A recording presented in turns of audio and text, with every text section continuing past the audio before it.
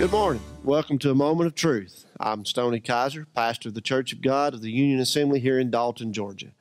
I hope that you've all had a very Merry Christmas. I know that we have, and God is so good. No matter what we go through in life, He's always there for us to help us through all our troubles. Everything we could ever obtain in this life is not even close to comparing to what God can give us in all of His glory. I think about there when Jesus Christ was ready to go back to His Father. He said, "And now, Father, glorify Thy me with the glory that I had with Thee before the world was." No doubt that day will be a wonderful day when we get to see our God that made this world and our loving Savior that gave His life for us. We've been teaching about why Jesus had to come into the world, why God even sent Him here to start with. We talked about how that He paid a ransom for us. We could never pay that. There was nothing we could ever do, nothing we could ever obtain in this life. As we go back to Psalmist David said that men live according to their wealth and their riches, but they could never have enough to buy one's soul. There's no way we could buy the salvation for our soul. It has to come through that blood of Jesus Christ. And I'm so thankful today that He did that. We talked about how that Jesus Christ came to call sinners to repentance. He said, "I came not to call the righteous, but sinners to repentance." Well, we started on the light, how that He come to be a light. There's one thing that I want to address here today that Christ did not come for. And I hope that this will prove a blessing to you, because if we could get to where we truly have the love of Christ, he told us in Paul's writing that if the love of Christ constraineth us, that we live not unto ourselves, but unto Christ that died and rose again for us. That love of Christ is constraining us. It's like beckoning us to do what He done. God gave Him a commandment. If you want to read, it's in John's writing, and we may just read that for you. I think it's some good reading. It's in John's writing, the 15th or 14th chapter and the 31st verse of St. John. It said, "But that the world may know that I love the Father, and as the Father gave me commandment, even so I do." Today, God gave a commandment to Jesus Christ. He told Him, "Arise, let us go hence." God sent Jesus into this world and commanded Him to do something. He gave Him commandment to love Him and to reach the lost. And that's what Christ done when He come. When He come into the world, He didn't go to the righteous. He went to sinners and called them to repentance. And that's what we should learn in our life. If we truly want to be like Christ, why did God send us in this world? Why are we here? We are here to do the same thing that Jesus Christ done. In a little bit different matter, Jesus came and gave His life for salvation, for our salvation. We ought to give our life for the brethren. If you read in St. John, the 15th chapter, and I want to start at the 12th verse.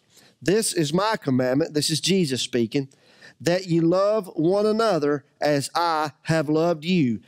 Greater love hath no man than this, that a man lay down his life for his friends." And I love that 14th verse. "Ye are my friends if you do whatsoever I command you."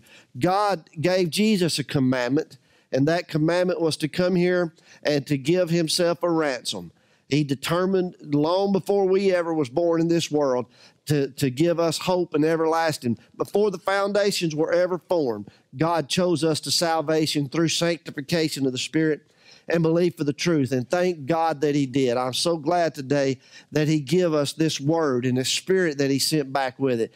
That love of Christ. He loved us so much that He went back to the Father when He died. He went back to the Father and He sent a comforter back with us. That comforter to us, and that comforter is the Holy Ghost. And I'm so glad that He done that. As much as Jesus done what the Father told Him to do, we ought to do what Jesus told us to do, and that's to love one another. Love is the answer today. I want to go back to where we was at in St. John, the 12th chapter, and I'm going to start at the 46th verse reading down.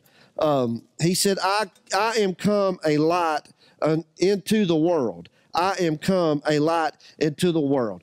Why did Jesus come into the world? He come to bring light for us, to show us how we are to live. Now, can you just imagine what this world would be like, how miserable it would be if we lived in this world of sin and God had have never sent anything back for us to show us how to get out of this darkness. Sin is darkness. Had Jesus not come and brought light for us to shine unto us, arise, shine, for thy light is come, and the glory of the Lord is risen upon thee. What the first part of that said, arise, shine. Not only is Jesus a light, we are also to be a light. Do men light a candle and put it under the bushel or on the candlestick? He wants us to be a light. Let your light so shine that men may see your good deeds and glorify your Father which is in heaven. God, this darkness that was upon the earth, he had to have someone to come in to give a light, to that spark and light our candle. And that light was Jesus Christ. As we talked about it last week, where John said he was not the light, but he was sent to bear witness of the light. In John's days, he come preaching that somebody would come after him. Who was it? It was Jesus Christ. When he told his disciples there and they saw Jesus come, and he said, behold, the Lamb of God who taketh away the sin of the world. Don't you love Jesus today? Aren't you glad to know that he has took everything in your life? If you have sinned today and you have come to Jesus Christ and you've asked forgiveness of your sins, you've got that cleansing, how thankful you ought to be that Jesus Christ gave you that redemption and that salvation from all of that darkness that was in the world. He said, I am come a light into the world. This is the 46th verse of the 12th chapter of St. John, that whosoever believeth on me should not abide in darkness. And if any man hear my words and believe not, I judge him not. That's Jesus Christ. If any man hear my words and believe not, I judge him not. For I came not to judge the world, but to save the world. There are so many people that are judgmental out there today. You can't hardly even walk in church sometimes without people judging you for what clothes you have on, or maybe whether you smiled at them or not. Instead of praying for somebody, as we ought to do, people want to condemn. Jesus Christ didn't come into the world to condemn the world. I'll hold this in St. John 12. We'll come back to that. I want to go to St. John 3. I want to show you something here.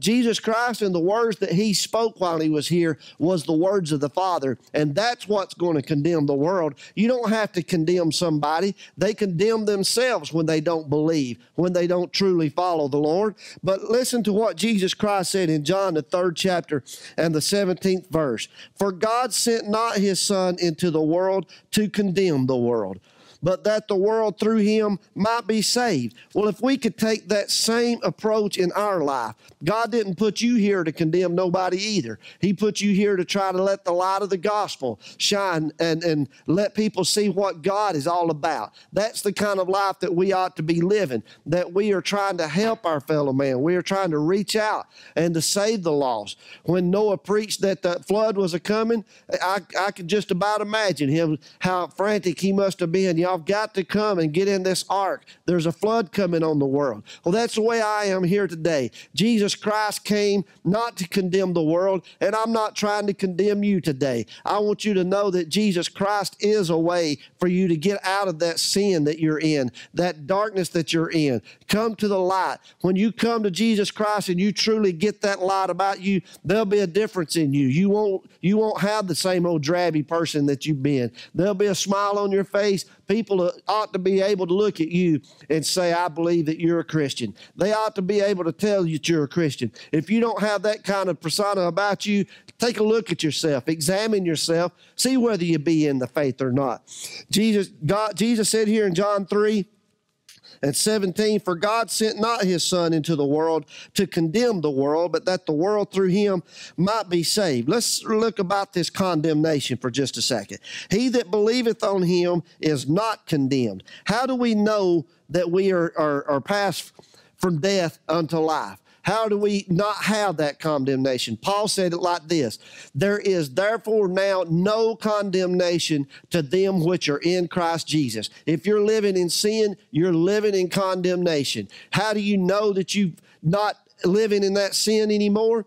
We know that we have passed from There's therefore now no condemnation to them that are in Christ Jesus. For the Spirit of life in Christ Jesus has made us free from the law of sin and death. We know that we have passed from death unto life because we have love of the brotherhood. What did Jesus say? God gave him a commandment that he would do, that he done. What Jesus give us a commandment to do, that we ought to do. And that's to love our brother, not to condemn and try to put people down, but to pray when somebody's in condemnation, that we could bring them to the light of the gospel.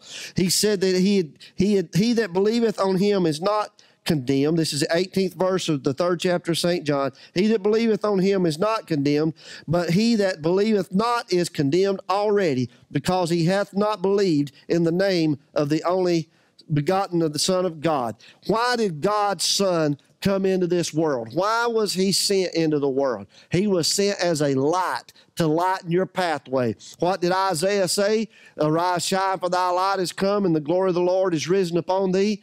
For the darkness shall cover the earth, and gross darkness of the people. But the Gentiles shall come to thy light, and to the brightness of thy rising. Today, we know that light of the gospel is in our heart. God's given it to us to be able to give to you that light of Jesus Christ. That's how you get out of condemnation. That's why we celebrate this Christmas season that we have. That's why in this next year, we want to do all we can to reach out and to grab a hold of somebody and pull them into the net. If we could get everyone to get their hands on the net and pull, that's the way we are today. We're telling you, come and help us. Come and help us pull this net to shore. It's not going to be long before Jesus Christ comes back to this world. And if we're not what we ought to be when he does come back, we will be lost and undone forever. That day is coming that door of mercy is going to be shut. Don't let it close you on the outside. Let's help pull it all to shore.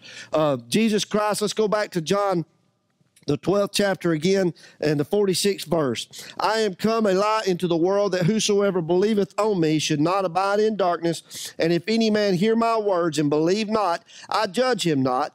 For I came not to judge the world, but to save the world. Here are those that are going to be lost. He that rejected me and receiveth not my words hath one that judgeth him. The word that I have spoken, the same shall judge him in the last day. These things that Jesus spoke was things that God had given him to speak. And today, if you will accept Jesus Christ as your Savior, if you will just come and let the Lord have his way in your life, he can make a new for you. Come down to the church. May God bless you is our prayer. Happy New Year, by the way, and hope that the Lord will help you to have a good resolution for him. In Jesus Christ's name we pray. Amen.